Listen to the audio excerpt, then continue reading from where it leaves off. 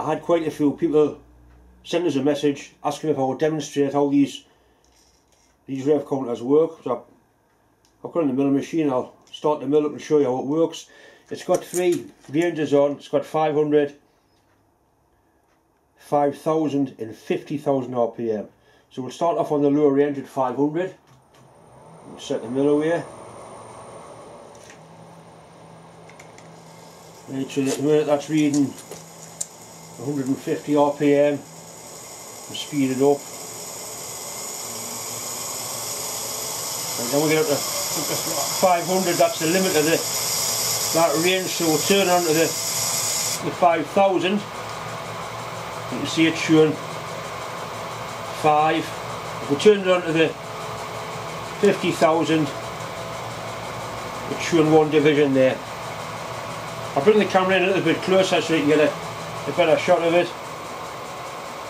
I've got on the 500 RPM scale, and you can see there it's doing over 100, 110.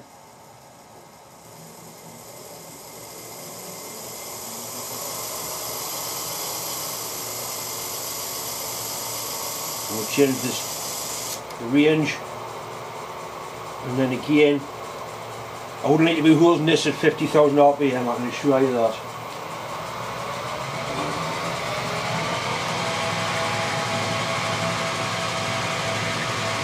Anyway, quite a nice piece of kit. I hope you enjoy owning it.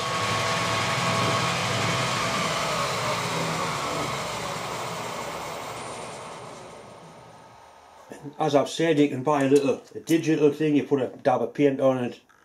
It gives a direct speed rating, but it's not the same as that, is it? That's something nice to own.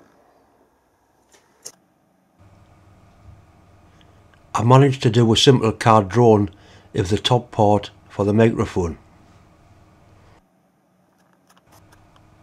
The drawing has been converted into a format which is then converted into a G-code. This shows a simulation of how the actual part will be cut out.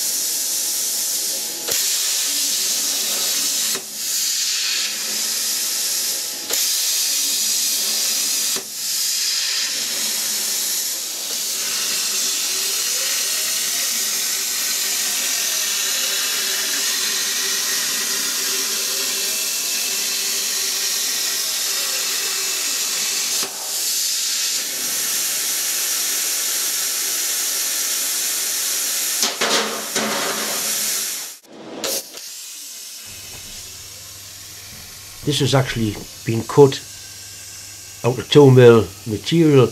It doesn't need to be that thick, it just happens that that's all I've got. I'll probably do this again, possibly out of aluminium or some thin stainless. I've set the machine to cut these holes at 5mm because I want to put a 6mm drill through them for a 6mm bolt to pass through. But when I get a good look at it, honestly, it's doing quite a nice job. It's a much neater hole than I would have expected. The more I use this machine, and especially the drone program, the more I'm learning. Every time I learn something, I'm starting to enjoy the CAD drone part of it now. I'm sure it's going to be useful not just for the plasma cutter, but also for quite a lot of my normal work where I just do drones on the back of tab packets and bits of paper. I'll be able to do some decent drones with proper dimensions on.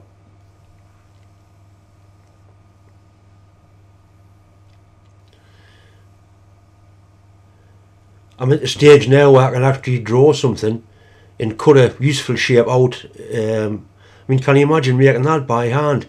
Chain drilling it and filing it would take you ages, you know. And this is... I'm quite pleased with the way they've turned out. At least they're both the same size and the holes are all in the same place. The holes have turned out quite nicely. I programmed in a 5mm hole. I'm going to put a 6mm drill through anyway. Any dross on the back, basically scraped off with my thumbnail. and I'm still not 100% sure about some of the settings, but I managed to get from a drone to something I can use. All you want is a little tickle with a grinder or a bit file, and it'll be perfectly acceptable. That actually mounts on there like that, and there's bolts and spacer tubes go between them, and there's rubber bands go off onto a slightly larger one, and that's what gives the microphone its shock mount. I'll put a drill through the holes and see what they clean up like.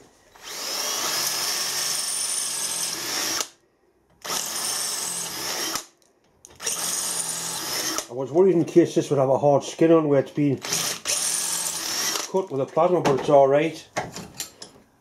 They've cleaned up quite nicely.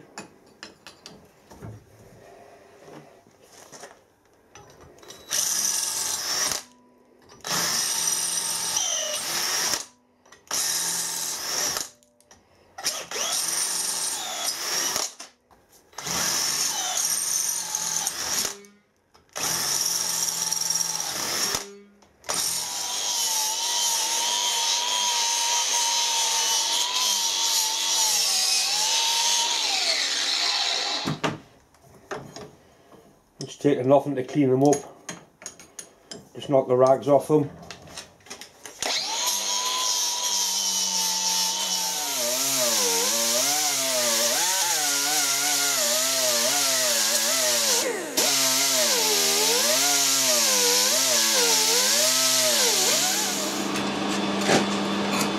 These need to be about 25mm apart, so what I'm going to do, I've got some 3/8 mild steel. I'm going to turn some spacers to go in between them, and I'll drill and tap them 6mm, so the 6mm bolt will go through there, screw into there, and then the same on either side, and then the plates will end up a big distance apart. I've got the 3/8 bar and the collet chuck. I'm just going to centre drill it, then drill it 5.2, which is tap and drill size, then part them off to the right diameter. I'll just be facing in before I start.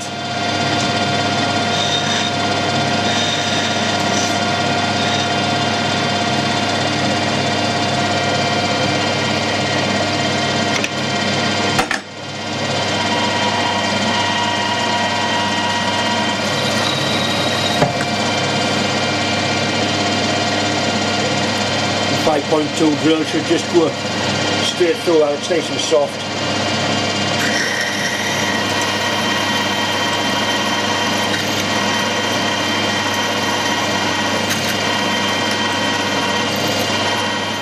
Right, if I touch this tool off on the end, just whisper it like that. I know the tool's 2mm thick, so if I wind it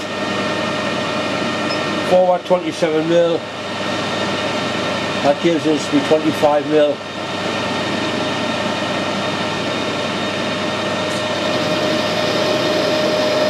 Spacer.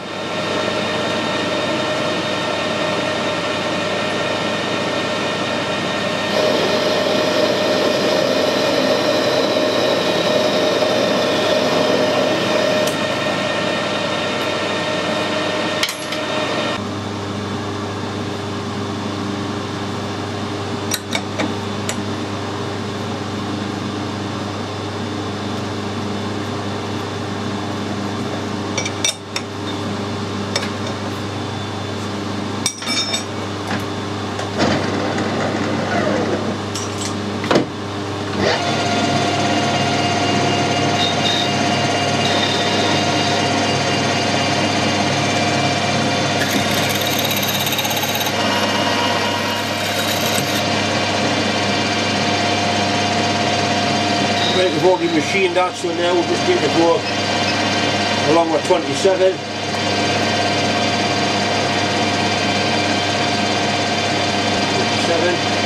I don't know if it's important of it, this sort of speed or not.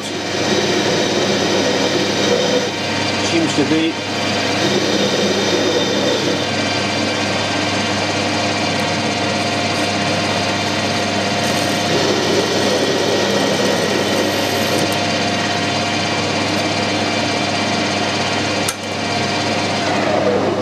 Just keep going till we get the 8 done, and then I'll put some threads in them.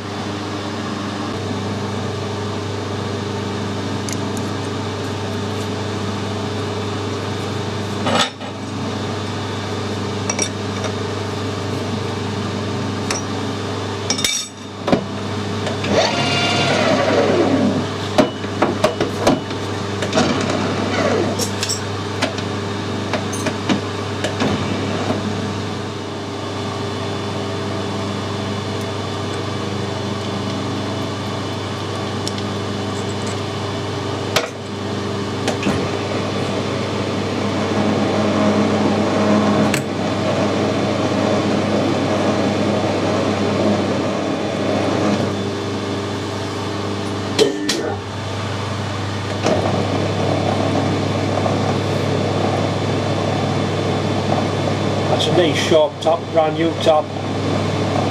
Not a machine tap, just an ordinary tap, and it's gone through there, no problem at all.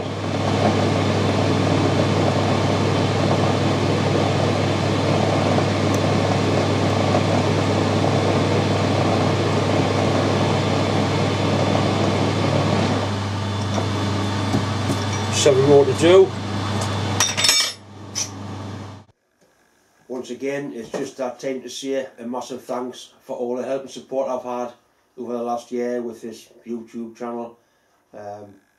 It's amazing to think what's happened the last 24 months, in fact the last 12 months, this channel's really taken off. I've had a lot more subscribers, I'm getting a lot more views.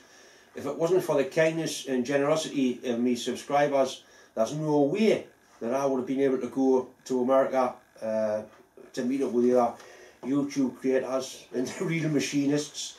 But more than that, to be able to take my wife Deb to Canada, that was absolutely fantastic. That was a once in a lifetime opportunity, and I really do thank everybody that helped us get there for that.